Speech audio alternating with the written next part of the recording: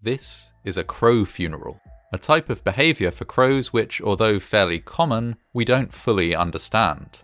When a group, or murder, of crows spots a dead crow, they often gather around, cawing repeatedly. Sometimes just a few crows gather, but sometimes up to 70 are observed, perching on every available surface and calling repeatedly for around 20 minutes, until something causes them to disperse. It's impossible to know why exactly crows do this. Some claim that they are mourning or marking the passing of one of their own, while others speculate that they are gathering to try and learn what killed the unlucky bird, so that they can avoid this danger in the future. Whatever the reason, crow funerals remain an inexplicable but common sight.